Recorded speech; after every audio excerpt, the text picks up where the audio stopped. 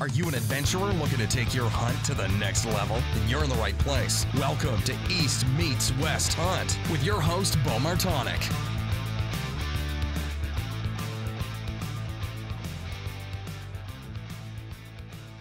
That's the start. What's going on, Josh? Like that's the start? That hit record? That's record. It's got a clapper on it? Well, that syncs up the cameras.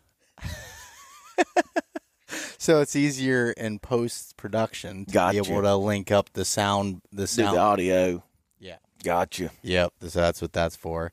But Josh Ilderton, welcome back to the podcast. Absolutely. I always enjoy it, man. Yeah, I'm excited. We got to spend all day together out in the woods, running around, and I'd planned on podcasting with you last November when I was down here hunting, and it didn't line up. I was down here for a short period of time. You were busy as all hell, so it just didn't work out. Yeah. November, you were down here. We were busy. Yeah. Everybody was hunting. Yeah. All of us were. Yep. Had I already killed a deer? You had already killed a deer at that point. But I was helping. Yeah, you were helping, and I think you were hunting with Brody. And that's right. I think that was what was going on. And then you weren't down here 4 days? Yeah. Yep. Yeah. That was it. Yeah, so I didn't have the rut trip that I had originally planned, and got sick, and it was just kind of a mess. And We'll change that this fall. I've got a chip on my shoulder about West Virginia right now, and it's well, you need a little redemption in West Virginia. I do. From 2 years ago. I know that was the best hunt experience I've had for whitetails in a week, but also the most like salty when I was leaving. The fact that I should have had one deer on the ground for sure, and another one that real close, real close.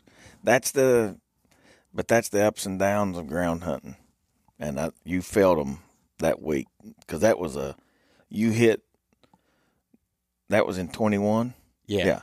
In 21, you hit like the week because we were in deer the whole time, weren't we? Yeah, I mean, the weather was good. Yeah.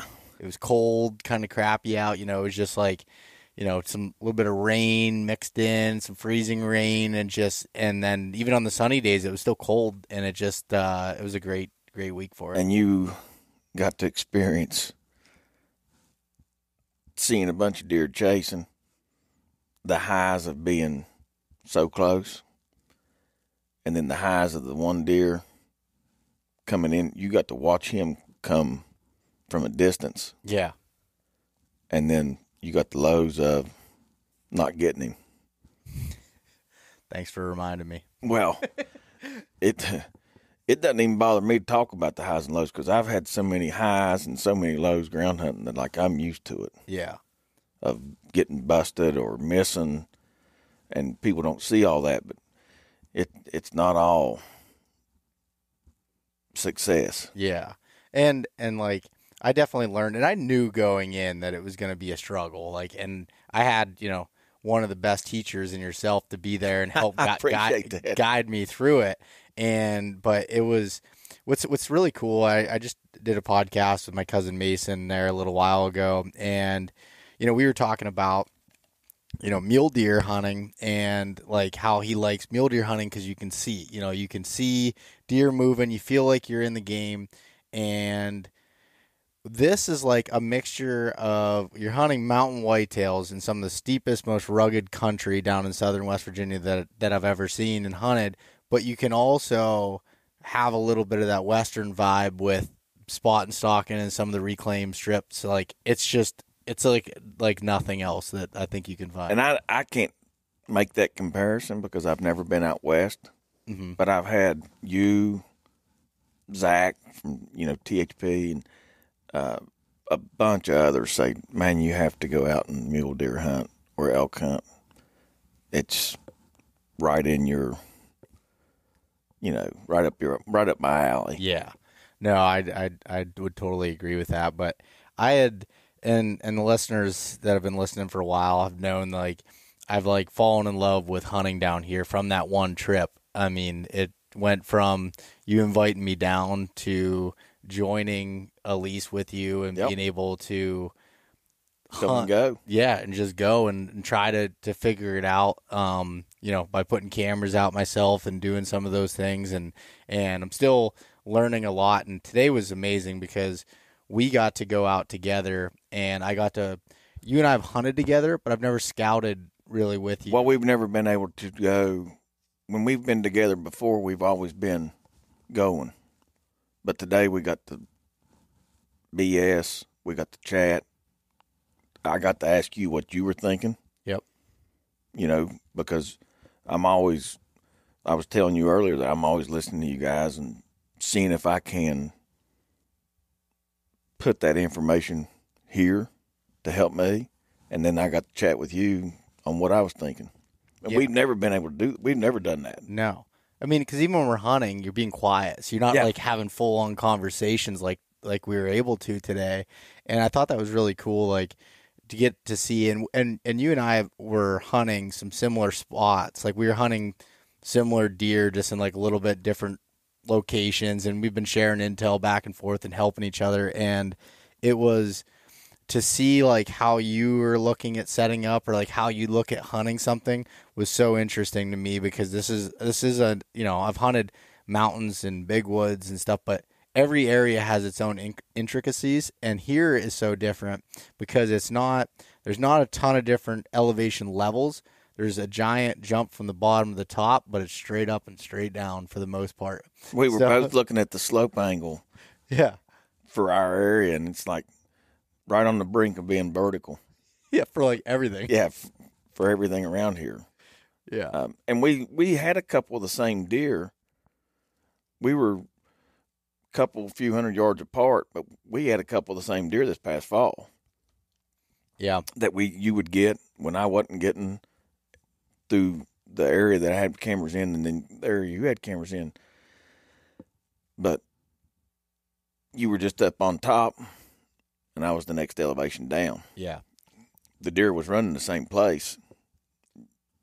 And when you say like the next elevation down, for anybody that's listening or watching, you think about if you're in Pennsylvania or you're in another spot, or even Ohio and hill country, the next bench down is normally 40, 80 yards down over the hill, somewhere in that range. Down here is like a good 400 yards. I mean, like, yeah, the next bench down. I mean, probably we saw it today.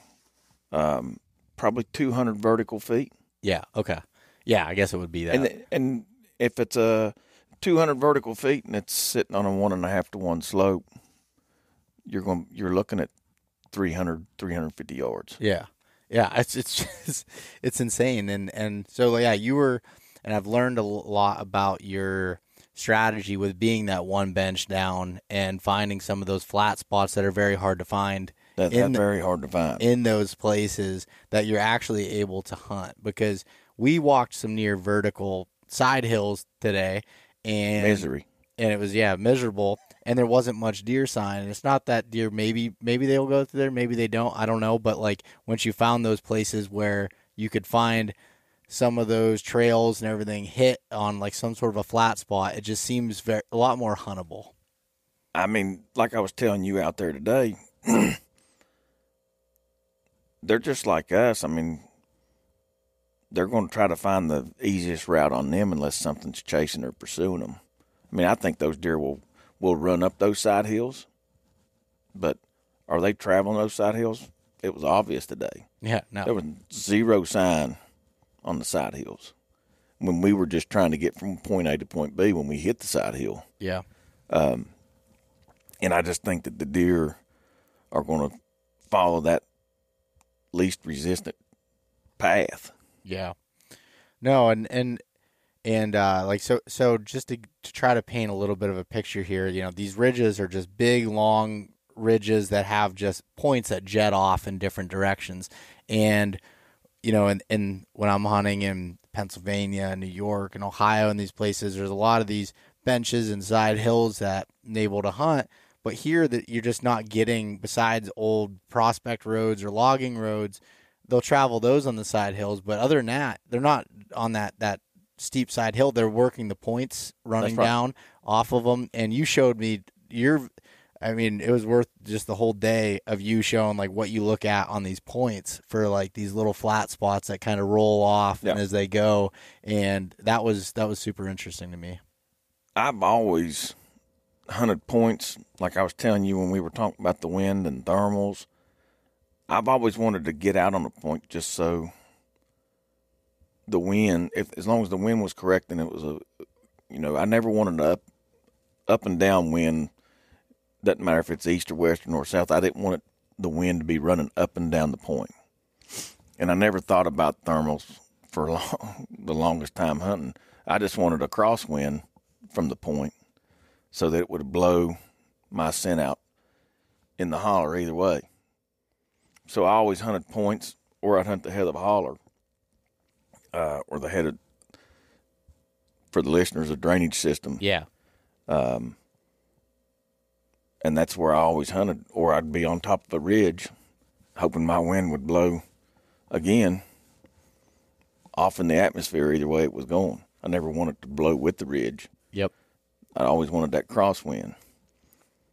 Yeah, and that, I mean, that makes sense from being down here and seeing like those are probably the most bulletproof wind setups like that you can hunt as you can. You're still going to get the swirling and the different things that happen, but that is definitely, from me learning it, is just like that makes a whole lot of sense. And we were talking, I think our conversation about thermals that we had, and you can see it over on the Josh did a video showing the setup on the Untamed's Instagram page, but where we were talking about thermals, and I think even myself should do a better job explaining this, but it's not. I mean, this is just our opinion from what we're seeing, but like thermals don't always just go straight up and straight down when they're going. Like when straight up, straight down the slope. The slope, correct. So, and for anybody that's watching, it's going to be a little bit better to be able to see. But essentially, if you have a drainage that goes up a draw, and you got some points coming off the sides, and you got like a bowl almost kind of in the center there. It's just, think if you were on the top of the ridge and you dumped a bucket of water, how it's going to flow down, and it eventually goes down to that center draw or drainage and then goes down. But it's not always like a straight vertical up and down the slope with those thermals, as they are kind of just pulling towards that center piece. And the closer you get to that piece, the stronger that you're going to have. And that's why when we were talking, if there would be, when we finally hit that little flat and we were like, hey, it's a pretty prominent trail here. There's some travel. And I told you that it didn't matter to me if there was rubs and scrapes all along there, that I would never hunt that side hill. I'd never hang below or above it, because I know that I'd fail, because it'd be so tough with the wind swirling on the side hill. And I think that your thermals, and we agreed after we spoke about it, that the thermals in that area would be traveling at an angle. Yep. And with the wind and the angles of the thermals, it's probably why there's so much sign there, is because they're pretty well protected. Yeah. I'd find one end or the other to try to find a place to hunt. And we did. Yeah, we did. On the one end, find a pretty hot place and a really natural funnel for that area coming off of soft, I don't know how you all explain that transition between it's kind of a hard vegetation, edge. That hard edge. Yeah. From a soft, browse edge to timber edge. But we found that, when we found that, there was some really prominent trails right there coming in and out. Yeah. And I found that particular spot. So I was looking on the web map of Spartan Forge, and I could just see like the old tram roads or prospect roads or whatever you want to call them that were going around, and it met where the reclaimed strip portion of it is. So that you have a bunch of autumn olive bushes and just a bunch of other greenbrier, grasses, that type of browse and food or cover. And then you hit the hardwoods of the oaks and all of the other different hardwood trees that you have there. So you got two different types that met at that one particular location. And from that location, you would look, and there's also the train met perfectly there. So there was a little bit of a bench, and you had the draw that was coming up that was so steep it was almost like a cliff. Like deer were just not going to travel across. No, they're not. And so, but it met all at that point. And when we got there, we were just like, yes, this is the spot. Like, this is where you should hunt. And so I will be coming out with a YouTube video. I'm actually going to say this, so then it makes me go through and edit it and actually do it. So I'm going to be doing a video where we have we're basically the whole day scouting, showing kind of what we're talking about here and showing the setups. But Josh was talking about the tree setups, and explain a little bit, like when you have a place, you're at the head of a hauler or a draw or drainage, whatever you want to call it, how you kind of have two different setups. Well, I think about whether decide if it's going to be a morning stand or an evening stand, but if it's going to be both, like the ground's so steep, so it's not. You can be in a tree here, and on the front side, you can be looking at the hillside and a flat, and on the downside, it'd be 60 foot. So when I think about that, in that short distance where we did find that choke point in the funnel, we looked at a couple different trees, and I think that the trees that we found that we both agreed on, but then my first initial thought was these pawpaw trees, because they're always real limby, and they're really shitty trees to get in, but they got really good cover. And so in the mornings, especially right there, because I really feel like it being that steep, that in the mornings that the thermals would come up. But when we saw the trails, there was a trail probably 15 foot difference in elevation from where the trails, there was multiple trails. And I don't know how to explain it to the listeners, but I feel like the thermals would, if you wanted to hunt there all day, I think you could out of those pawpaw trees, because it's so steep that I think the thermals would pull over top of that flat. So even if they were pulling up a hill out of that drainage. Yep. And then in the evening, they're obviously, unless the wind's overtaking them, they're definitely going to pull down that holler. Oh, yeah. There's not going to be a question about it, that your thermals are going to go down that drain, because it's damn near vertical. So I think that that's a safe bet on that side. But on the other side of the two trees we looked at, it's the same concept, that nothing's going to be traveling above you in the mornings for your thermals to go up the hill. And you're going to be high enough in the evenings that I don't think that the distance, the horizontal distance with the vertical distance, I don't think that your thermals will ever hit in the area that you plan on killing a deer in. Yeah. Or where the deer are coming from, because they're going to come from, if you're at 12 o'clock, they're going to be coming from your 4 and 5. So I don't think that they'll ever hit where it's so steep and such a short horizontal distance. Yeah. No, if that makes sense to the listeners. Yeah. And so like, and just to add a little bit to that, like, so that spot where that is relatively flat, and then everything else is so steep. So basically meaning that like the thermals and everything will pull over top of them. Yeah. And it's just, yeah. And I would agree. And who knows, we could be wrong. We could go in there and find out differently, but again, use these assumptions based on things that you've seen and kind of what you look at, and then you try it. And if it doesn't work and all of a sudden you're in there and it's like, this isn't doing what it should, drop some milkweed and it drops right into the trails where they're coming, well, then you're going to have to move, Yeah, you tear down. Yep. And move to wherever it works. Yeah. I mean, you have to. If I think that there's so many hunters that get in tree stands, get in saddles, they're in blinds, and they're out there and they check the wind, and, oh, man, it's bad wind. I'm going to go ahead and sit here, though, because I'm here. I'm telling you right now that it will pay off, even if you have time. It'll pay off to move or leave. That's my opinion. I mean, I don't know. I can't count how many times that I've jumped 30 yards and went up another tree, or been on the ground, and if I'm hunting the ground, just a ground set, not being mobile, just move. Yeah. To get the wind right, because I don't care if you're a scent freak or not. I just don't think you're going to beat a deer's nose. If the wind is not in your favor, I just think you're screwed.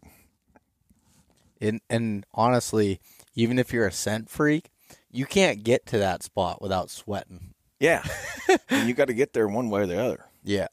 It's not an easy place to access. And no, but I think that's all really, really good information. And I think, like, I know for myself, I always used to struggle. I always could find good deer sign and find where I think I could kill a buck. But to find that exact tree and find that exact, like, that takes an art, and that takes a long time of knowledge and experience to kind of be able to figure out. So that's what we're trying to help, you guys kind of see how we look at it. As far as, I mean, we spent a good 35 and 40 minutes sitting there kind of looking at things, talking about it. Funnel? Yeah. Oh, yeah. Talking about it, figuring it out. And I mean, there was actually a nice scrape that was right there too. Some rubs, it was just like everything you could want. That, again, like what I just said about the other thing I learned from you is it made my trip. That one spot could be one of those spots that, one of us kills a deer out of there during the rut. Like, I think you could sit there all day and be in a really good spot. Oh, I think so too. I mean, just because of the the action coming out of the brows and the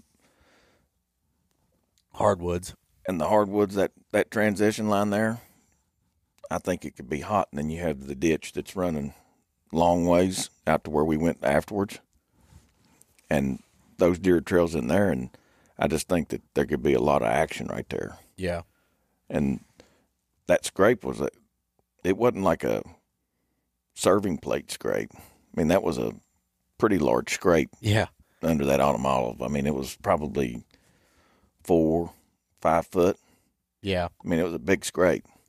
Yeah, and those I said it in a video when I wasn't with you, but those autumn olive bushes to me are like, and what I would find, like, they're definitely a place that deer like to scrape under, and they also like to bed. I kind of consider it to mountain laurel a little bit, in some areas, like, as far as just like they're big, they're prominent. The deer can see the licking branch for a while. I think that's why they like to use them, or similar to like beech and hemlock trees in Pennsylvania, because they keep their leaves long and they're just like a good visual for those deer, and it holds scent, and they just they like to. I think I found most of my scrapes like today and when I've been here under those types of bushes. Oh yeah, and they're more prevalent here too. Yeah, another reason for it, and there always seems to be autumn olives on that edge. Yeah. And there always seems to be a flat between that hard edge and the soft edge, and those deer are traveling that, and there's always autumn olives there. And, you always find the small sapling pines that are used for rubbing in this area, but a lot of your scrapes are under those autumn olives. What about, okay, so looking at that setup, we talked about it from a rut standpoint. Do you see it any other time of year? Do you think at early season or late season that it could still be good, or would you be looking somewhere else? No, I think early season you could hunt it. What's your thought process behind that? Because I think the deer are bedding there in those hardwoods somewhere along. I mean, when we hit that flat, when we finally got off the side hill and hit the flat, I mean, I started finding droppings. We found a couple beds. There was a couple beds right there where the setup, where that funnel was. I think that the deer are using it naturally, traveling in and out. So I think, early season, I think you could probably hunt that funnel probably all season long. Now, peek out, yeah, you'd love to be in there in the rut because it could probably get pretty damn exciting. A lot more action. But even if early season, we set a camera up there. Say you go back in August and there's nothing but does. That's fine. You just don't go back till November because you don't have any bucks. The bucks are going to be growing by then, getting ready to shed their velvet. If you don't have any big bucks on there through the summer and you don't see the growing process, then you just don't hunt early season there. Yeah. But if you got a bunch of does traveling, then November 8th, 9th might be a time to start laying in there because the bucks are going to start checking those does. I was hoping you were going to use that term because I was just about to bring it up. I learned a term from John. I learned a lot of terms from you, but the term the term I say a lot of stuff that only folks around here are going to understand. Well, laying. I remember you telling me, you're like, "Oh man," you'd be like, "Zach's laying on that deer. He's laying." I'm like, "What's that? What does that mean?" You just mean like just putting time in. Yeah, putting time in. He's just laying on them. I love that. When you're hunting one or hunting deer hard, and you find a buck, and you just gonna lay on. You just gotta lay on them. Yeah. And it's no different than laying on your old lady. You get in tight and hang on. You know what I mean? So that's what you do when you're deer hunting. You find a big buck, you better lay on them. Because if you don't lay on them, just like with your old lady, somebody else will if you ain't. So that's what it is. Yeah. No, that I love that. That's fact. I just hope you know that I've been using that term, back home, and I sound everyone start to catch on. Everyone's thinking I'm smart. They're like, "Holy cow, he's laying in there. What's he doing?" Right. I'm laying in there. That's right. And a lot of times that's what it takes. Yeah. To be successful. I mean, and I've said that twice, to be successful. And I had a conversation. I was texting back and forth with a buddy of mine, and I don't measure the success off a kill because, like, today was a success for me, and we didn't do anything but just learn from each other. So I'm successful every time I go out just because I love being in the hills, but real success for me is killing something. Yeah. Yeah. It pays off. No, and honestly, I feel like, some of the knowledge we gained today and walking through there, that's hopefully a future kill success. Well, it's just like when we left there and we tried to shed hunt. I don't know about Beau. Beau's picked up a few sheds, especially in the last couple of weeks. I by no means am a shed hunter. Don't claim to be. I just like walking around. Like if I stumble upon one, I'll find it.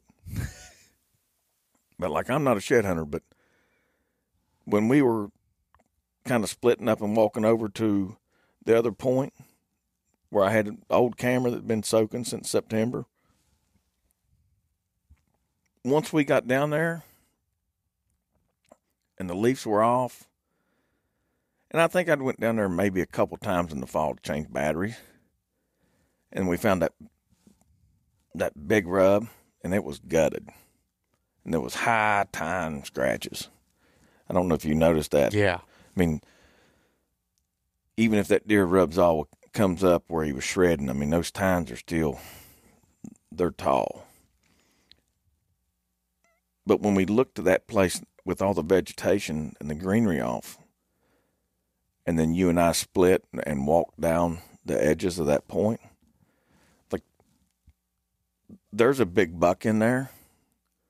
I just didn't catch it on camera because after looking, I don't think my camera was in the wrong place. You said it when we were down. I think I should have had multiple cameras in there just kind of looking. Yeah. Because there's so many angles and so many trails coming from everywhere that the deer just didn't walk in front of my camera. So I didn't know everything that was going on. But then when we walked and saw the trails and the sign that we did, like, it was like ding, ding, ding, big dummy. You know, I think that's another good area that could pay off. Well, yeah, and I think what a lesson to be learned from that is, like, anytime you go into a newer area or somewhere you haven't been, you know, you put out some cameras or you hunt it. You're going off your best guess judgment at that point, maybe on past experiences or whatever. And then as you get there, now you start fine tuning. You know, now you're coming into the second year running, you know, going to run cameras in there and possibly hunt. It's like, okay, I found these rubs. I found these other trails that are there. Like, now you're adding more pieces of the puzzle together, and you'd found a spot that you think that you had set up just a little bit further down. And now you're just starting to adjust a little bit. And that's where you start doing that, and it starts compounding. And all of a sudden you start to really get to know an area. Yeah, I agree with that. It's just that and I've heard all kinds of people talk about cell cameras, or, you know, the cellular cameras that send you pictures to your phone, regular cameras. You know, you put a camera out, you either get a picture, you check it, or you don't. But, like, when I was getting pictures, a deer that I would hunt never walked in front of my camera, so I never went back to the area. I mean, that was it for me. But maybe if it was over on that point, yeah, I would have seen a big one. It is what it is. Well, he's just going to get bigger for next year. Yeah, that's what we hope. That's what we hope. Yeah. We did find good sign in there. Yeah, we did. No, that was really good. And it's funny because, you know, coming down here, I had looked at all these areas and all these spots I want to go to, and you realize once you get into this country, like, you can't cover as much as you want. I mean, How much did we do today? I want to say, I have it on my watch here. I want to say it was a little over, about 6 miles. Yeah. So that's a pretty good day down here. Yeah. And this kind of country, and up and down the elevation, and going through everything wants to poke you, everything wants to grab you. It's just, it's nasty. And so to really, you know, for me, like, I have another day of scouting in here. Josh is going to be heading back, and I'm planning on just continuing to break down that area some more, different elevations, and covering it and really getting to know it, because I start spreading myself too thin, and then I'm not really getting any valuable scouting done. And I like to get to learn an area the best I can, to feel like that I have options too. So, for example, when we're scouting, you know, we're covering different elevation levels, we're going through different things, and a reason for doing that is you don't know what the mass crop's going to look like come, you know, October, when season's kind of opening up. You might have all your acorns, if you have any, down low, and that's going to change everything that we had seen. Or if you might have everything, and it, you know, there's just like, there's so many options. I feel like covering those different elevation levels and those things. That's exactly right. I mean, if the mass hits early season and through the rut, they're always going to be up in the semi-open country and up on top, and the old strip area and the coal mining areas, the reclaim areas during the rut, always, because they're cruising up there. Whether it's off an old Razorback or it's on the main ridge, they're always going to be cruising, depending on what the wind's doing. But early season, late season, if there's a mass crop, you know, they're going to be in the timber. They're not going to come up and eat clover and browse on multiflora when there's acorns down in the holler. It's that simple. So that might not work. Of course, where that funnel is a good transition between timber and the top, but you're going to have to go in the timber to find the deer. Yeah. If there's a mass crop. Yeah. No, that definitely makes sense. What I want to talk a little bit and shift gears here a little bit about last year. I want to talk about your hunting season, and then ultimately when you had shot a buck that you sent me back in July and said you wanted to shoot this deer, and that you did. So talk a little bit about that. Yeah. So, Last year we, had some cameras spread out, just trying to get an inventory of what was there, what was growing. And I have, since March last year, I've took on this undertaking of trying to grow these mountain food plots. And it has been a bear trying to trying to find flat enough land, clear it, good enough soil, and then get to it and plant it, lime it, fertilize it, weed kill it. Like, I've had a couple food plots at the house, and I know I'm circling here, but this is how I found the deer. Yeah. Food plots at my house, you've been over there, there's some terrain, but it's rolling. It's rolling terrain. So I had some successful food plots at the house. I said, well, hell, I can do that in Logan, because the deer love it at the house. It has been and I'm not by any means giving up, but I give respect to these guys that have these food plots, because it's a lot of work. And then you take the terrain we have here, it's so rocky, very little soil. It's hard. And I'm getting ready to start back into that food plot season. But in doing all this and trying to better the land that we're hunting, we put some cameras out in strategic locations and found a deer. And everybody in 21, several people had the deer on camera, and they named it the flyer buck. And he was an older deer. And then we compared pictures, 21 to 22. I got a picture of him, and he hadn't grown a whole lot. Just a big, massive, pretty good width. Not very long tines, long enough. And he had a flower coming off his right main beam that was 6.5, 7 inches.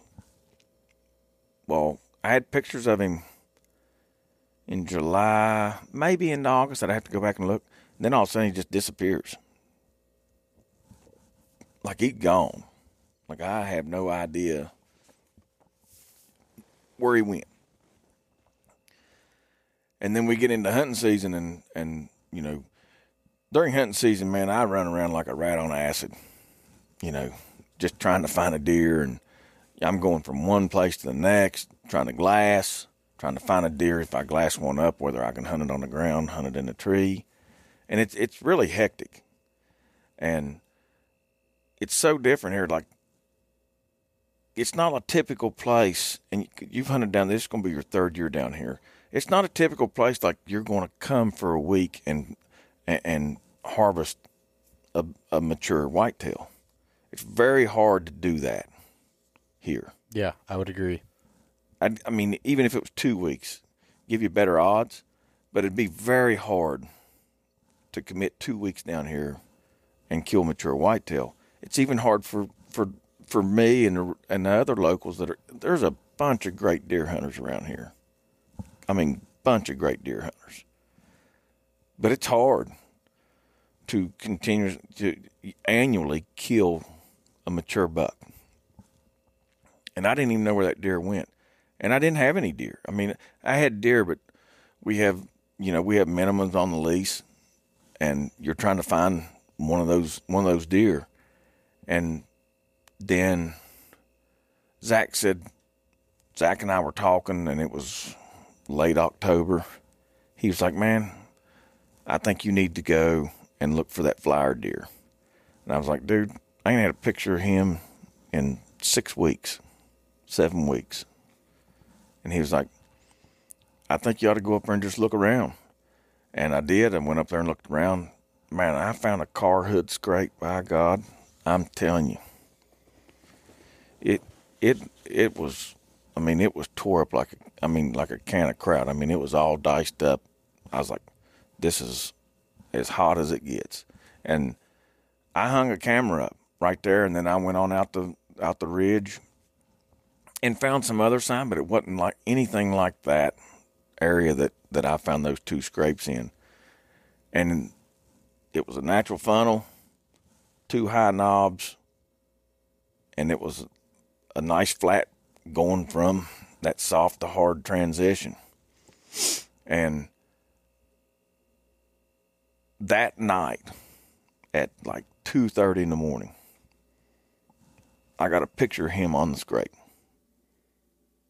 I hadn't had a picture in 6, 7, 8 weeks, and he was working that scrape. So the next day, I opted not to go in there early in the morning because when I hung the camera, I didn't even think about picking a tree out because I was like, who knows what's going to be on there, because didn't know. We knew deer was in there, but didn't know what they were. So didn't pick a tree. So went in the next afternoon and hung up in a pawpaw tree. It was terrible. I mean, it might have been an 8 or 10 inch tree. And I think that the limb that Alex and I got in, I'm telling you, it wasn't 7 inches.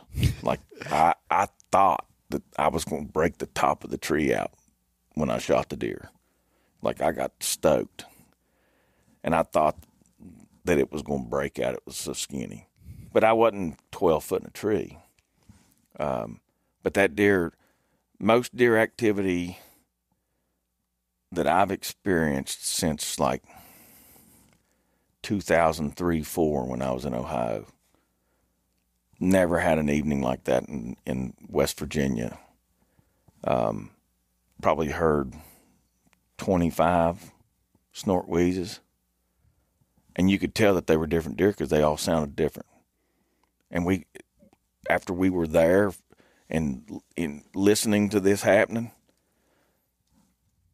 like this little 10-point, we'd hear him up on the hill in this thicket, and these 2 knobs in this funnel, this choke point, these two knobs were just big thickets.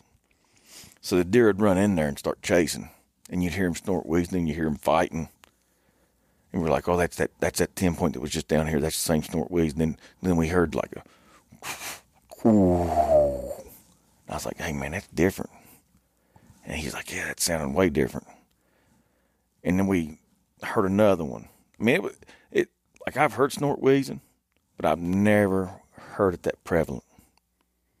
Just seemed like every 2 or 3 minutes you'd hear snort wheeze, and then just grunting, and then, I mean, it was nuts. I'm not kidding you. Like I go back and think about it, and it's like I said, I've never experienced it in Southern 4. And when I talk about the Southern 4 bowhunting-only counties, and this deer, I mean, we've had deer running all over us. We didn't do an interview for 2 hours because all we're doing is action. And a doe comes off the hill and she's so dogged out. She comes and runs into an autumn olive 10 yards from me, and she's hunkered in that autumn olive, scared to death. I'm not, that's true. I'm serious. She's hiding. She's just wanting to get the hell away from these bucks. Because I think, we probably saw 7 or 8 does that evening. And maybe 2 of them were in heat. And this little one, she's been dogged to death. Every buck up there is like after her. And she runs down off one of these knobs, and I'm looking, and she runs 10 yards from us, and she's hunkered, hiding. I mean, like, she's wanting the hell away from these bucks. And she's in the autumn olive, and I hear, and I'm like, Alex. That's a different deer. He said, that didn't sound like a deer. I said, dude. And then all of a sudden, come right off out of the thicket, I see him coming. And I'm like, oh my God. Then I about lost my shit. I'm like, that's the flyer deer. And I grab my bow. And he comes down like he's looking for her. And I'm telling you, she ain't moved. I'm telling you, she was hiding scared. I've not seen a deer do that. And that deer comes down, and there was 2 does off to my left that had been bumped, but they weren't in heat. And like that buck comes down, he looks at those does, and he thought that was one of those hot does. And he starts walking towards them. Of course, he didn't make it to them because I smoked his lungs, thumped his butt. But it wasn't until I shot him and he ran up and crashed, and then I kind of lost my stuff, you know. It didn't until when I lost my stuff that doe finally came out of that autumn olive, and like she just kind of trotted up that other knob. I mean, she was really trying to get away from it, scared to death. And I just thought like she stayed tucked in there until she just couldn't stay tucked in there any longer. But yeah, so that was the first deer I killed, and which was just, I'm telling you, man, it was a sick hunt. Oh yeah, and anybody can watch that hunt. You got it over on YouTube, on the Untamed channel, which is, I'd highly recommend watching it. And it's funny because like the video is absolutely full of action, but you can't even like capture all of the stuff that goes on to be able to be in a video. And that's why like I really wanted to hear it from your mouth, because when you told me it on the phone that day or a couple days later whenever we talked, it was like, yeah, dude, that's insane. Yeah, so Beau is like on my list to call when something happens. And I call him, and I'm always like, if it's deer season, Beau's like, hey, what's going on? Because he knows something's happening. Like, I'm always like in a frantic state of mind if something happens. And there's only there's 2 things that happen when Josh calls me during deer season. He either killed a buck, or he's in a bad spot mentally and needs picked up. You know, that's right. Those are the 2 options. We've been through that too. That's right. That's exactly right. But that day, I mean, I'm telling you, like, you know, that 10-point that came up the hill, and you all should go check the video out on the Untamed YouTube channel. A 10-point that I passed, that was he was Pope and Young, but he didn't meet our minimums on the lease. And we had a lot of comments on there like, how can you not kill that deer? And he was like 7 yards when he came up chasing that doe. And from that point on, like and they were scrub bucks, but I've not had that many bucks grunt and snort wheeze. And I mean, hell, the doe that was in heat, and like that small 8-point was on her, like I think she wanted bread, because another doe started approaching her, and like she stood up on her hind legs and give that other doe like a left-right, said, hey, this is my man, and like run her off. So, I mean, we saw everything that evening. I mean, it was unreal, vocally and just the scene of it. Yeah. To see everything that deer hunting has to offer. Like, I was tore up for probably like 30 hours after that hunt. About killed Zach getting out of my Jeep because I was just still lost it, and cracked 2 of his ribs when I speared him. I slipped out of the Jeep and about broke my neck. And, I mean, I was like super stoked, and it was a good deer. Yeah, beautiful deer. Yeah, big heavy rack, heavy mass, and I mean, you get that heavy mass down here, and it's a little bit wide, thick, chocolate rack. I mean, they're just like a bow hunter's dream, you know. Not the biggest deer in the world, but you know, he met our minimums, and I was super proud of that deer, because where I had him in early season, but then lost him, but that deer came back. So it was a great hunt. I mean, like, talking about it now and giving the story, like I'm not like ready to rip my skin off like I was down in Kentucky, but I was stoked. Well, and I think that the last comment I want to make on that before we talk about your Kentucky one, but is, again, I refer back to that podcast I did with Mason, and I asked him, I said, how often do you think, because he hunts particular deer a lot, and he's been very successful killing those particular deer, and I go, how often do you think that the deer someone's hunting doesn't always like disappear to like, miles away, and that they're just living under your nose. You're not getting them on camera and stuff. And he's like, I think a lot, most of the time, like, I think that those deer are living somewhere that they just might not be in front of your cameras, or not. They might have changed up their patterns a little bit. And it sounds like that deer was probably living somewhere around there. He just wasn't doing what he was doing before. Yeah. And it's totally different than the deer I was chasing in 2020.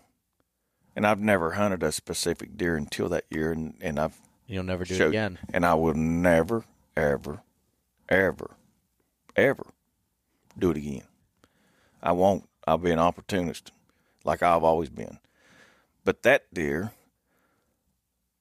I was getting 2-3 daytime pictures a day. And I was like, I'm in his bedroom. And this is totally opposite of what Mason was saying. Yeah. So I knew I was in his bedroom. I was sleeping with him. I was laying on him. When the deer ended up getting killed by another hunter, and then all these hunters that I never even knew were putting pressure on that deer had pictures of that deer, I went back and started looking at the days I was hunting that deer, and I thought I was in his bedroom. That deer was nowhere near me. That deer was over at those guys' cameras, as long as their timestamps were right. So the days that I thought I was on him, he was a half mile, 3/4 mile away. Jeez. So it was just a waste of time when I thought, because I was getting pictures, that I was there. And I really was in his bedroom, because, the deer got killed 200 yards from where I was hunting him, just down the mountain. But the days that I was hunting, and I thought for sure that'd be the day, I wasn't even in the ballpark. Yeah.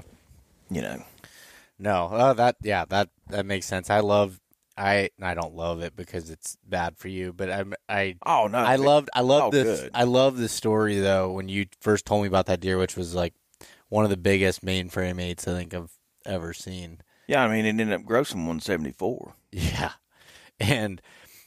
But talking about it, and you learn so much. Every deer has its own personality, and they all do their own thing. It's just like, like particular people, If I were to be hunting you, Josh, and I knew that it was hunting season, I know a particular gas station that I could go sit at and snipe me every morning. Yeah. And get you in and if I didn't get you on your way into the feeding area, I know I could get you coming out. Yeah. I might, not be able to get a clean shot as you're going in, but you're going to go in, you're going to get your coffee, you're going to get your bacon and eggs. You might get a couple water bottles, and then you're going to come out. You might have to fill up the Jeep before you head up on the mountain. But someone else, they might have a different gas station they're going to head to. Maybe they go to a different gas station every morning. And some days they're going to make coffee at home, and they're going to have that there, and it's just different. So like, that's the same. It's the same thing as right. as people, and that's what my buddy Johnny Stewart always said. He's like, if you went and hunted the McDonald's parking lot after you're hunting people, he's like, there's certain people. He's like, you're in them, like you're gonna kill them, like you got that opportunity. He's like, there's other people, they don't ever eat at McDonald's. It's just not gonna happen, And that makes a lot of sense. Yeah, and it is kind of funny when you think of it that way, and it takes a lot of times. You don't learn all those tendencies until the deer opportunity is already gone. But it's just like you learn so much when you are following a certain deer, and I think you and I have similar thoughts on this, because now this past year I was hunting a specific deer, but I am also I'm an opportunist where I'm going to shoot other deer, and I think like, not that I'm saying like that way's right, but that's just for me. I feel the best when I'm doing that, so I don't get like my sight set so high on this deer and the opportunities are so low, because I do like shooting deer. I do like having good hunts, and at this point in my hunting career, or whatever you want to call it, I'm just not ready to go all in on one deer. Oh no, just like me hunting that flyer buck. If another deer that would have met minimums for me. You need any more? No, I'm good. I put me a big crane dip in. Add some High West whiskey you were just sipping on. Yeah, it's actually really good. It is good. But if another deer would have come in, I would not have said, I'm not shooting you. I'm hunting a flyer deer. Yeah. I'd have collapsed his lungs just as fast. I'm not doing that anymore. That year, like I had a blast hunting that big buck, and that's something going to taught me a lot. But I won't do it again. And I mean, I say I won't do it again. And I probably won't really. It would have to be a really special deer or something with character that I was just like, yeah, I want to kill him. And there's something to be said for those guys that do it. That have that discipline and that swag.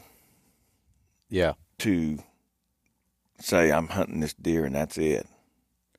That ain't me, because I'm gonna be honest with you. I like killing stuff too much. I love to eat it, process it, the whole deal. I get so excited and stoked about that, because that success for me is huge. Yeah. I mean, we eat venison at my house 3 nights a week. So I get stoked about it. I get stoked when Brody's successful. I mean, he's feeding our family at the age of 13, 14 years old. Yeah, which is awesome. Yeah. I mean, so I'm just not going to commit to it. I commend the guys that do it. Well, I had a comment, so I'd said something similar to that before. And I was like, I like hunting deer and I like shooting deer, and same thing. I mean, it fills my freezer. I eat it all the time. I'm always making venison stuff. I don't really know how to make any other food, so that's just kind of what I cook at my house by myself. And when I shot a small buck in New York, which I was stoked on, and I had some comments like, why don't you just shoot does? And I said, and it's like, okay, yeah, you can shoot does, and does need to be shot and managed just like bucks do. But at the same time, there's also that level internally of shooting a buck is, for me, more fun. And I get so much enjoyment out of shooting a buck. And I like the way my dad explains it. So my dad is one of the best hunters I know, and he kills some great deer.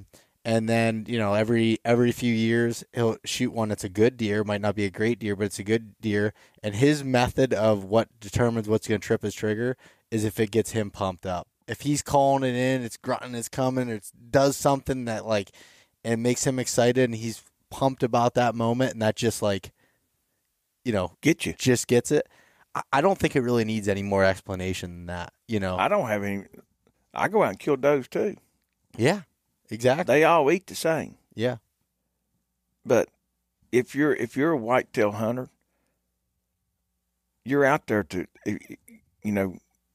there's different level of hunters. I mean, some hunters just go out and kill, because that's what they want to do. They feel like that's what everybody buys their license. If I want to go out and hunt a trophy whitetail, a mature white, not even a trophy, because I've never had one deer that I've killed scored, unless it was just somebody like you grabbing the rack and go, let me put a tape on it. But I like hunting mature whitetails. There's nothing better than chasing big bucks. They all eat the same. I'm going to eat this buck just like I'm going to eat this doe. We kill does too. So I'm not going to listen to anybody say, well, if you're just eating, why don't you kill doe? Well, I don't like chasing does. I like chasing big bucks. Yeah. You know what I mean? Yeah. It's to each their own, man. Quit judging other hunters and just support them. I mean, if I want to go out and kill 6 does and that's it, hey, man, that's cool. Yeah. Fill your freezer up. As long as you're not wasting them, who cares? Yeah, I totally agree. And if you want to be the guy that chases a 200 and that's all you want to do, go do your thing. You know what I mean? There's no reason. because I'm going to eat them all.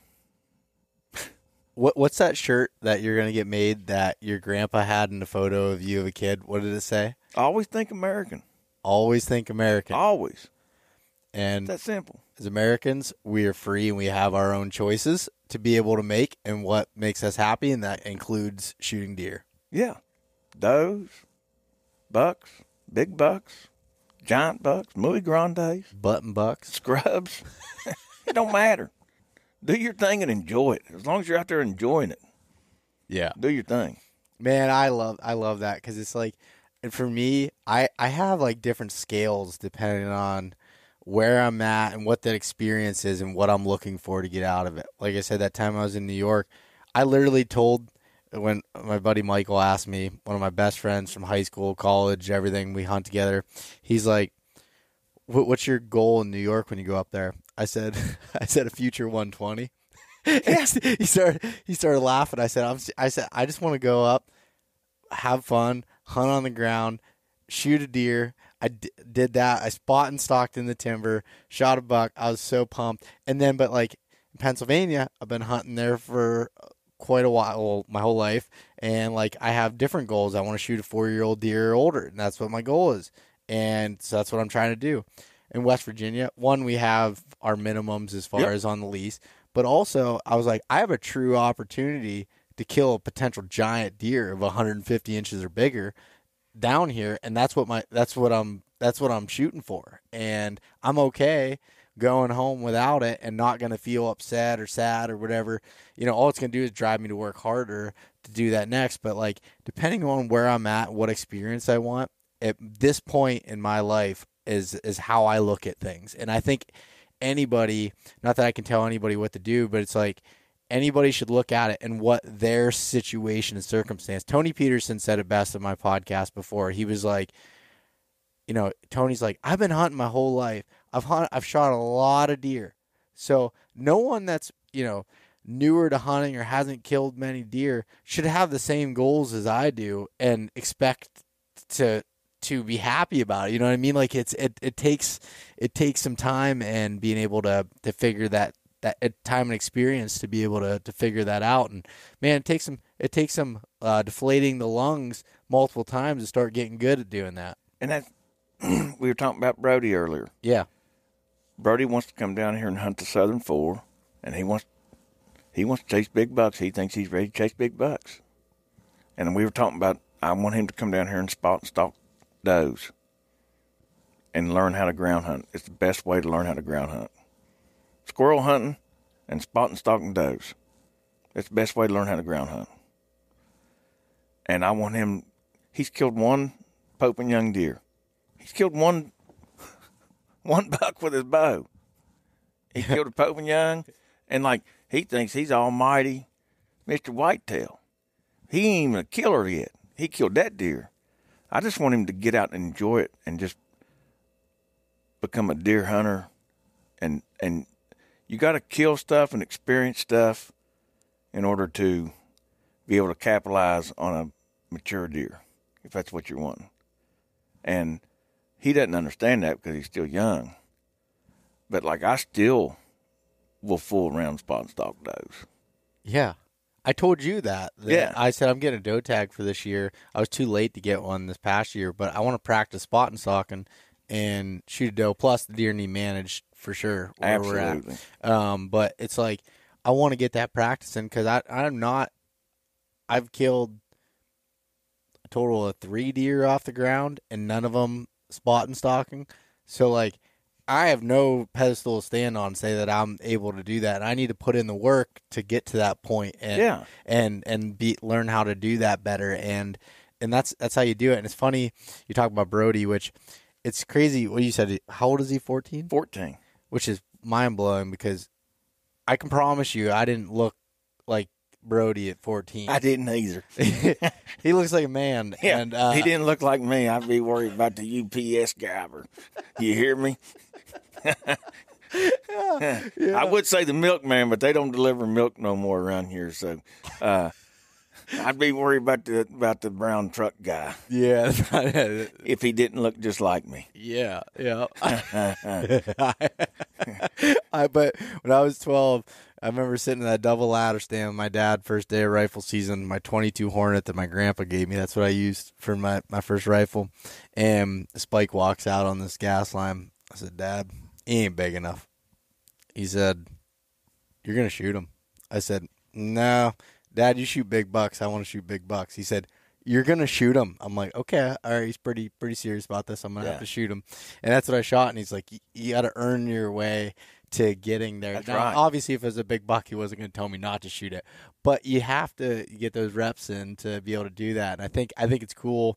I love watching the way that you're parenting with Brody on the hunting side and being able to see, like, because he's going to be better for it, and being able to have these experiences and build himself up. It's been, 3 years, well, since COVID. Brody really, when COVID hit, from that point on, Brody really latched on to hunting. And the thing about it is, and I've told you this, is when we get in the tree, if we're deer hunting or if we're out there squirrel hunting, whatever we're doing, me teaching him, he doesn't know it. He wouldn't understand it right now. But, like, he has made me recall in my mind, and he's taught me as much as I feel like I've taught him, just in the questions and watching his mistakes and me having to guide him. He's taught me as much as I've taught him, I feel like, because I take all this stuff for granted because I've been doing it so long. And I've watched him miss deer, miss turkeys, meaning he's missed several of both species and really been down. But those are game time reps. It's just like playing baseball, basketball, football, whatever you do, volleyball, it doesn't matter. There's a difference in practice. I can take Brody out right now, and he will shoot with me archery level par. He might even better me at 20 to 30 yards. I mean, those are practice reps. That is not the same as a deer walking in front of you and you pull him back and kill him. Those are game time reps. Knowing when to grab your bow, putting that pin on a live animal instead of a target. You have to get the game time reps in order to gain that good experience to harvest those animals, whether it's turkey or not. I mean, he missed 3 turkeys before he killed his first gobbler. But a couple of those was his fault because he didn't have game time reps. Yep. He knew he shot a shotgun. We went out and patterned it, did all the stuff, prepping. But for the first season and a half of turkey hunting, he sacrificed and kept on grinding and grinding. And those game time reps, it started clicking for him. And he successfully killed his first gobbler. And then he killed a second gobbler. So he's getting, and I think I use Brody as an example, but I think it's with anybody. I mean, you can practice shooting your rifle, practice shooting your bow. You can practice everything. But it's so different than real life game reps like that. You have to have those reps. And I think once you get as many of those reps, the more reps you get in a live action like sequence, the better you're going to get. Yeah. No, man. I mean, I was laughing when you were saying that because when I was 12 years old, my grandpa, who's one of the best turkey hunters that I've ever met, he loves chasing longbeards, and he's still in his 70s. He still chases longbeards and kills them. Love it. And him and my dad took me out. I missed 3 longbeards with my shotgun before I killed one. I ended up killing a Jake. Then it was my 4th time, and I remember going out and I missed like 2 in the morning, and the next time out I missed the other one. And I'm like, all right, where's the next one? And I remember my dad looking at me and being like, Bo, this isn't normal that we've had this many opportunities. He's like, yeah. Like you need to button up and make this happen, and I remember that distinctly. And then when it came to archery, I can't tell you, it's embarrassing how many deer I missed before I finally killed one. Like it takes that, and I'm not. I mean, I say it's embarrassing, but I'm not embarrassed to talk about it because that's what eventually like build into me getting used to being around deer. And do I still get flustered? Yes. Do I still make mistakes? 100%. But when you have more of those game time reps, now you're starting to be able to do it. And I feel like probably for you as a father, it's like you start remembering like those types of things for yourself, like when you were back in those shoes, and it's just like, man, just got to keep your head up and just keep doing it. Yeah. I mean, this is no kidding. The deer that I've missed with my archery, with my bow, would make most people quit bow hunting. But those reps have compiled to who I am today. One, I put more practice reps in. I mean, I actually practice a lot now. But those reps of chasing those deer on the ground, in the timber, and missing, I mean, it's paid off, but like, it's not embarrassing to me because, I mean, I could tell stories on deer that I've been on that just muy grandes, man. I mean, giants that I've fouled up on, and I'm talking about less than 20 yards. Have a rangefinder on my side and thinking, oh, that deer's 30. And shoot and miss, fly it right over its back. And not even know I'm in the world. I mean, it's happened so many times. And it's simple as grabbing my rangefinder because, you got time. But I've done so many screw-ups like that. And I laugh about it now because all those mistakes, they've paid off for me now. I'm pretty consistent with success. And hunting mature whitetails. I struggle when I go out of state. There's such a big difference between terrain. Yeah. And it messes with me sometimes. We talked about it like hunting in Indiana, Missouri. It's really messed with me. It's like I couldn't find deer because I was looking for the same stuff I'm looking for here in the mountains, and it's not that way, I have found. But all my failures in the years past, because, I mean, I'm telling you, I've shot at some monsters and missed them. But it doesn't bother me because all those reps have paid off, and it will for anybody.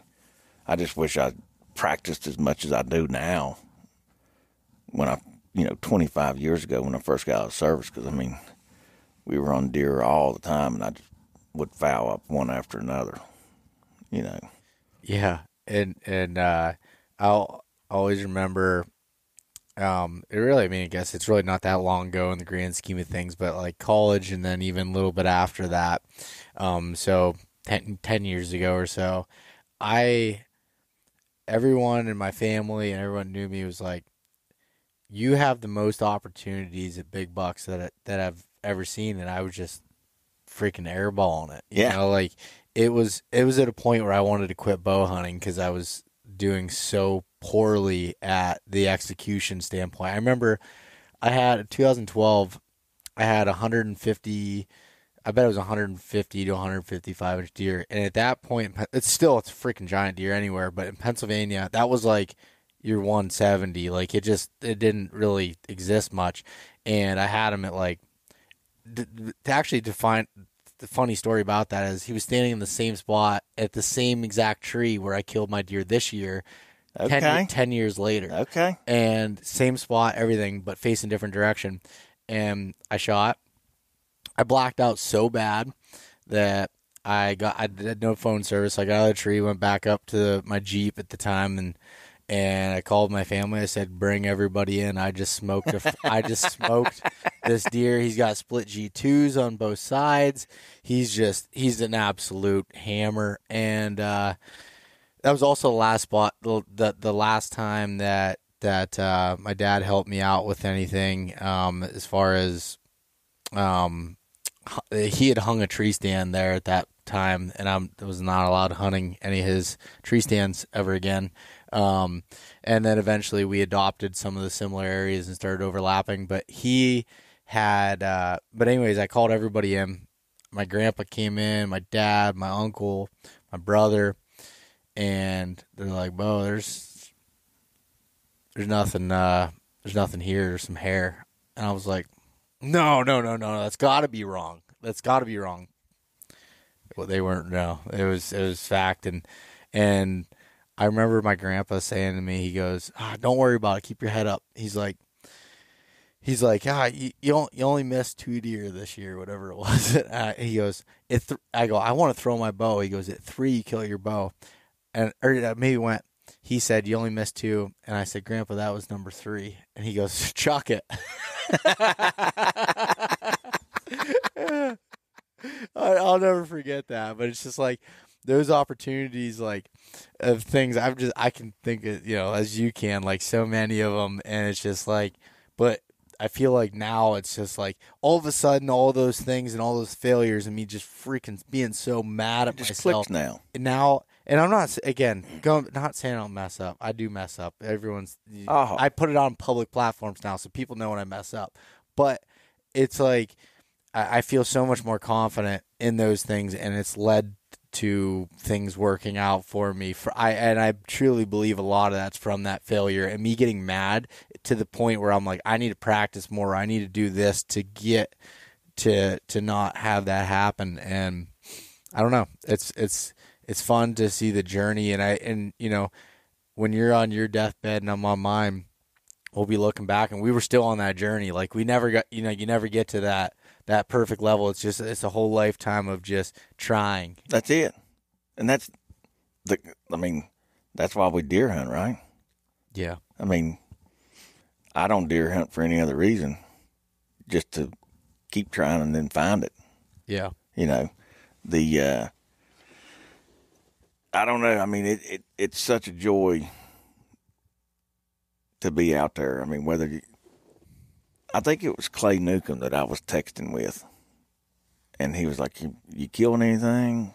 We were checking in on the phone. I was like, "No." I was like, "But I'm still having fun. I'm learning stuff. Good experience every time." He's like, "It's a great attitude to have." Yeah. And that's what it is. You try to learn something every time you're in the woods. I mean, learn today, and all those pieces come together to hopefully that you do find success out of all the failures, all the knowledge, whatever, the good and the bad. So that's the only way I look at deer hunting. I mean, I probably had the best season. Well, talk about Kentucky, and I know I think that this was the only year, 2022. This past fall was the only year like I've killed 2 mature bucks, because you're only allowed to kill 1 mature buck here in the Southern Four, and then you're out. And I've killed bucks over at the house that are good deer, but it's a rifle county, and the deer just don't have time to grow up. There's good deer there, but they just don't have the ages. And then the other deer I killed was in Kentucky. I went down the first week of season in Kentucky. I've always turkey hunted over there, never deer hunted. Always wanted to hunt deer, and went down the first week of season. Got on some deer, had an opportunity one night, and I think that deer pegged us. He just saw something he didn't like. He was a real nice 9-point, and I even said in the video, I said, I'll shoot you, if I get the opportunity. But he never gave us the opportunity. He kind of just bugged out there. We were in deer, but it was 95 to 100 degrees. Tough week. We hunted we didn't hunt the mornings. We hunted every afternoon. Was in deer. And then I normally hunt in Ohio, Halloween, and those first few days after Halloween. But Ohio, where I was hunting, has really got overran with hunters. So I decided to go to Kentucky that week too. So Zach and I went back that week. We said we were going to hunt the next 8 or 9 days, and we did. I was dealing with bed bugs that week, and it was very hard for me to hunt when I had thousands of bites all over me. It was just a miserable. Did you rent an Airbnb or was it a hotel? Well, we were at an Airbnb, and it's hard to explain, but like I've slept in some bad places in the Marine Corps, a lot of insects, a lot of stuff, and I told Zach that the second morning. The first morning because we got out there late, I was only in bed for like 2 hours before we got up and went hunted. So I only had a couple bites. And I was like, oh, it might have been something out here, whatever. But then like the second night we got in bed early and I woke up like at 4. But throughout the night, I felt stuff crawling on me and I just kind of brushed it off. I was like, it's probably beetles or something that got in here. So I just brushed it off and went back to sleep. And I'd wake up again, just brush, felt stuff crawling on me. And it wasn't any big deal. But then when I got up, man, I was like, man, what the hell? I have been eaten alive. And I had thousands of bites. So it was a really hard week for me to concentrate and hunt. Zach ended up killing a deer the last morning that we were there hunting public. And it was awesome, because we had hunted hard and he ended up finding some real good success. And I was happy for Zach. And then came back to West Virginia and hunted rut. And then getting closer to Christmas because Fuzz lives down that way, and he had been running some cameras for us, and we just sharing information and got a picture of a big buck. And so it's Christmas. I got a picture Christmas Eve. I love this part.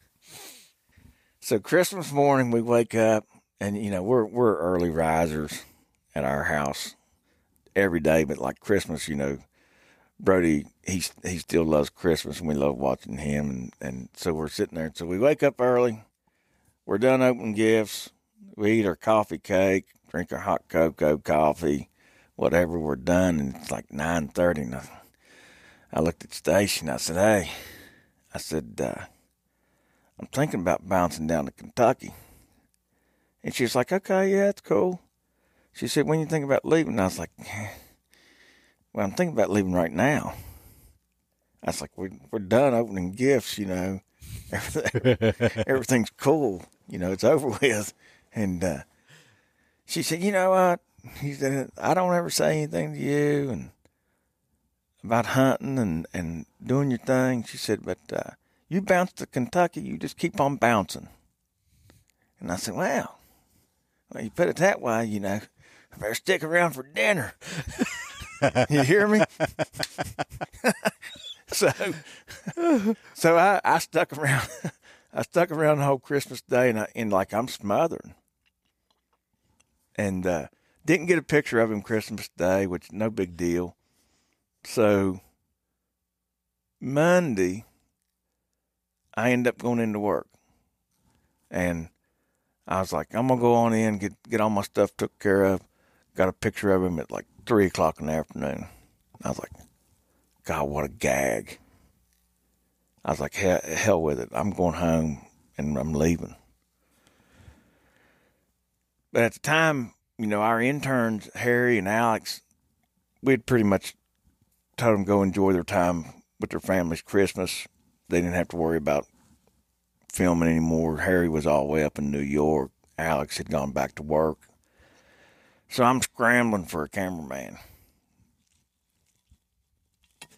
Zach couldn't go because he hadn't killed a deer here. He was still on deer, so he was self-filming here. Jay was in Ohio trying to fill his tag self-filming. I talked to a buddy of mine, Kenny Davis, at Whitetail Frenzy to see if one of his guys was available. Talked to Jared Schaefer, but he had a tag. He was still chasing. Jared called one of their cameramen there at Tethered. He was in New York with his family. It just didn't work out. I called Hagan, our intern from 2 years ago. He lives in Kentucky. He couldn't go, and I was like, I'm going. I've self-filmed before, but like I've not self-filmed.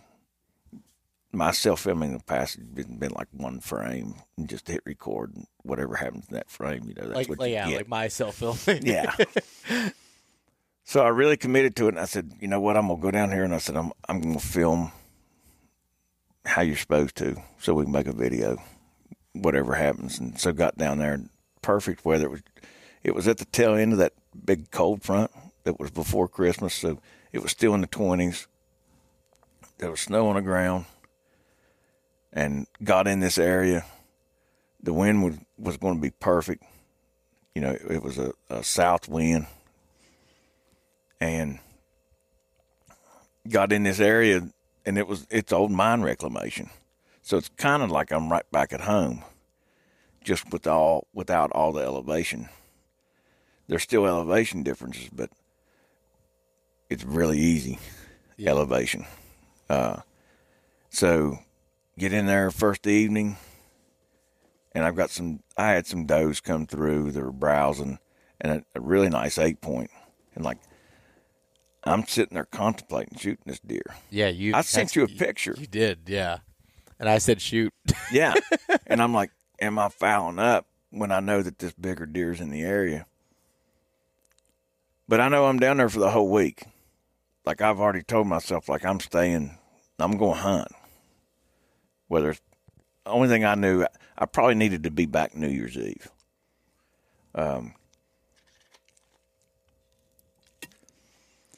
But that whole night, like, I'm talking about how, I'm not talking. I'm talking to myself. When you're by yourself hunting, you do a lot of that. And so I get back to the hotel, and I'm like, man, I fouled up. I should have went ahead and shot at that deer. I don't know if I'd have killed him or not, or whatever, but I should have went ahead and took the opportunity. And I'm looking at the weather, and the weather is getting warmer, and the wind's getting higher. So the next day, I wake up, and I was wore out, so I slept in. I didn't get up. I got up early and was getting ready to get ready, and I was like, man, I'm not in no rush. I'm going to lay down. And I'm going to get up here in a couple hours because I'm tired. Because 6-hour drive. I hunted in that cold, and the cold just zapped me that day before. So I start heading there. It's daylight. It's 7:30. And I'm heading down there to hunt again. And I'm in the same set. I'm in the same tree. I picked out a decent tree. Good cover, good place for a camera arm, everything. The wind's blowing 25. Whew. And, it's just whipping me around the tree all day. It's like 3:30. I haven't seen a deer. And, like, I'm messaging with Fuzz. And I'm like, dude, this wind is for the birds. I would have never sat here this long. I'd been in the stand since 7:45, something like that. I was like, if I was back home, because the deer here in the mountains, when the wind's blowing, they typically lay down. They're not up and moving. And he was like, dude, they're used to the wind down here. He said, just hunt. So I got it in my head that I really don't have nothing to go to. I'm going to go back to a hotel room. I might as well just sit here till dark. And lo and behold, I had just got done doing an interview, self-filming. I had the big camera pointing at me. And I don't know, the sun, I really can't remember whether the sun hit him and I saw his horns, but I looked like 45 yards from me in this thicket. And I was like, holy bejeezy. Oh. So, I'm trying to get the camera turned around. And that was first and foremost. Like, I never grabbed my bow, nothing like that. I wanted to get the camera on him. And it took that deer, that deer was so spooked.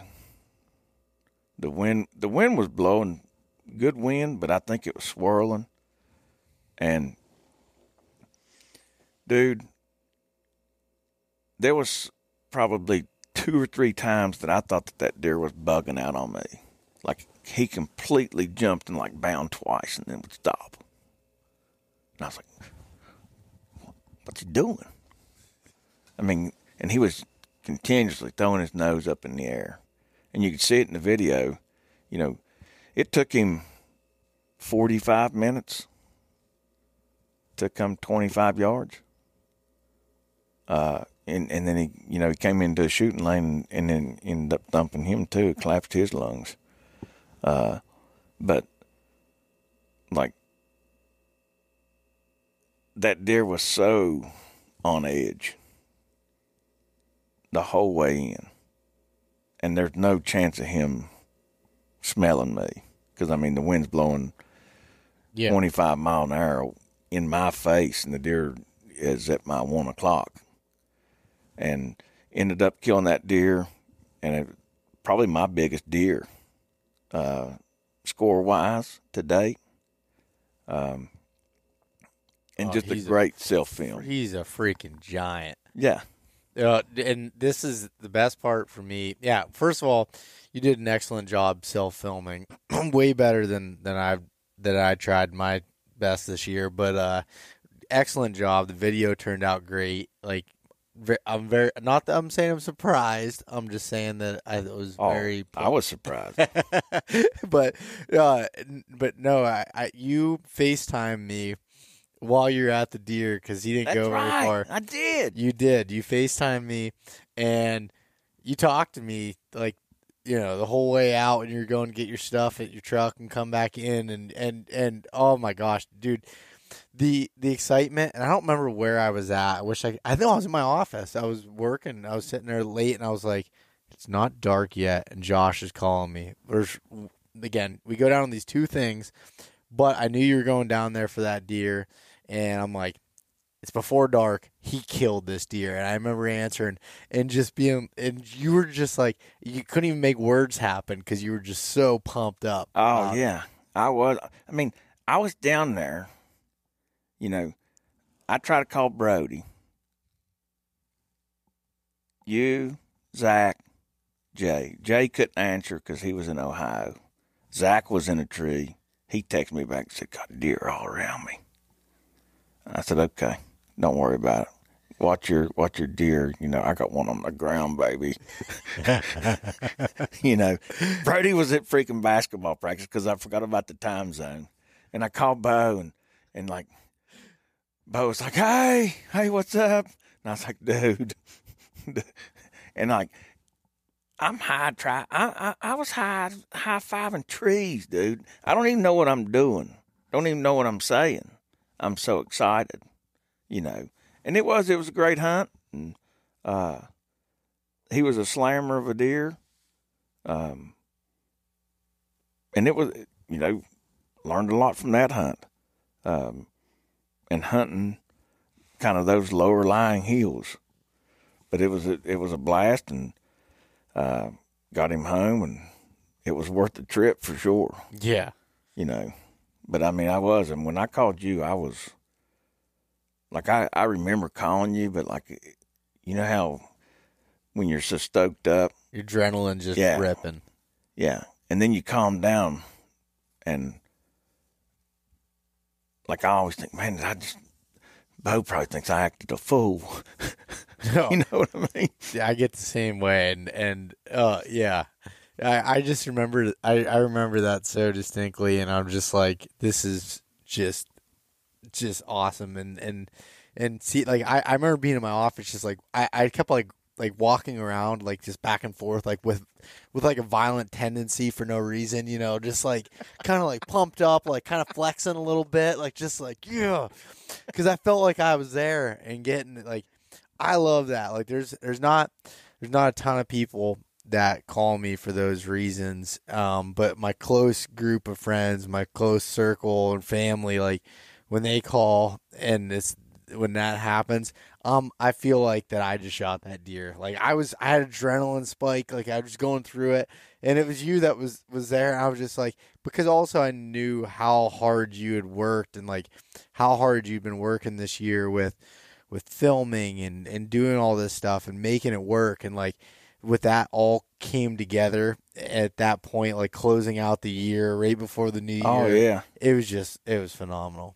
I love getting those calls. Yeah.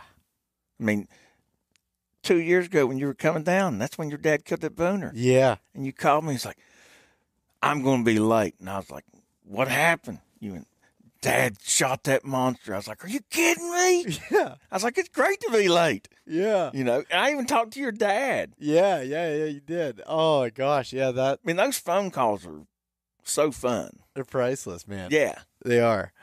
They're absolutely priceless. And I love those phone calls and getting them and I like being on the receiving end just as much as I do when I call out. Oh, yeah. That was kind of bittersweet this year with me and my Pennsylvania buck. I didn't have service. I had my inReach, so I texted my dad, Mason, and Kurt, because my brother was home during that time, and I was like, hey, I just hit a really good buck. And they're like, what's the story? Like, we've heard this before. Yeah. I'm like, I'm not saying a guarantee, but I'm pretty sure I heard him crash. And, you know, he only died 30 yards away, but it was in some thick stuff. And I go through my head, I try to like balance myself out. Like, even though I think like something happened, I'm like, nope, just play it as nothing happened. Go get the guys. I remember when I got out of the tree and I'm walking to go back to the truck. I'm like, let me just peek over here, you know? And then I saw the belly and he was pumped. But like, I love being able to be in the tree and or like you walk up to it and being able to like just share the experience with people that can't be there. And that's like I talked about it in the video. Like, I enjoyed that hunt, but I was there by myself, and it's not the same as when you're hunting with somebody or can share the experience with somebody. Like, I hunt so that, you know, if you and I were hunting, so we could build stories together, memories. Yeah. And I enjoyed it, but it's not the same. Like, I love the celebration, whether you kill, I kill, somebody else kills. Like, I love that when people are with you to share that experience. And that was the only, it's not really a downfall, but that's the only thing that a lot of people like hunting by themselves. I don't. It's a social thing for me. I love sharing the hunt, whether it's a spot and stalk, whatever. I just like hunting with people. I like being able to talk and BS, tell stories while we're hunting. Even if it is a cameraman in the tree with you, you're still sharing that hunt together. You're sharing it with somebody. And then you share it with everybody through film. But it's not the same for me inside, you know, for my, not feelings, but yeah. So, well, I mean, like, for me, the difference is, like, most of the time I'm hunting deer by myself, but what I have is the deer camp atmosphere. We go back to camp, and I have that, and that's what, like, brings it all together for me. When I was down here last year, and, you know, you weren't around and stuff, and I'm sleeping in a tent by myself, like, I do enjoy being by myself and having that, but it was a little bit of a downer compared to the year prior when we got to have all those experiences together and, like, motivate each other just to keep going. Because that's what it's about. Yeah. I I totally can. We'll not let that happen this fall. No. It'll be a full-on. I'm basically going to be a West Virginia resident. There you go. This coming year. I like the sounds of that. I mean, I've been on Zillow. I've been looking. I've been looking. Good luck. I'm looking. So you don't. Yeah. Next thing you know, I'll be like, hey, next call. Hey, Josh. What, Beau? I'm moving to West Virginia. I say, hell yeah. Let's go, baby. I don't think that's a good idea. That's not a good idea. We turn out some stuff. Yeah. Yes, we would.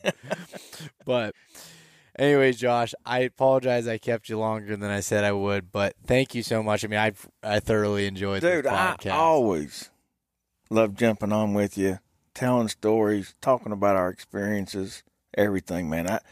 I do. I thoroughly enjoy it, and our friendship that we've developed, we've got a lot of similarities. Yeah. And enjoy our time when we're talking in the woods, whatever, man. Because Beau and I keep in contact even when we're not podcasting or hunting. I mean, we're always texting and calling each other and throwing ideas back and forth, and I appreciate that. Yeah, and it's went from even hunting to life to solving the world's problems. Yeah, we got it all that comes in there, and I do appreciate that. And I think it's really cool. Like through hunting, the people that I've met is just like it. I feel very blessed on that front of just like having such great people around, and I think that's a cool aspect of it for sure. Yeah, man. We'll jump back on and do another one if you get back down. Hopefully, Beau comes down spring gobbler hunt. Yeah, there's a lot of things that we still haven't talked about. Like we've talked about deer a lot, but you love turkey hunting and you're a good turkey hunter. Bear hunting, like there's plenty that we have yet to cover, so we can do some more podcasts and bring everyone else involved to hopefully feel like they're here with us and be able to do that. But with that being said, check out the Untamed on YouTube, subscribe to their channel. I promise you won't be disappointed. Instagram, Facebook, all of those places, and then Josh's personal Instagram, I think it's just Josh Ilderton. Yep. So check that out. Is there anything else? Or did I do all the marketing for you? Yeah, I appreciate that. I got you. I appreciate that. I got you, buddy. All right. Well, thanks again, man. Really appreciate it. Thanks so much for listening to this episode of East Meets West Hunt with your host, Beau Martonik. For more great content and to stay up to date, visit eastmeetswesthunt.com, Facebook at East Meets West Outdoors, and Instagram at East Meets West Hunt. If you enjoyed today's episode, please review and subscribe, and we'll catch you next time.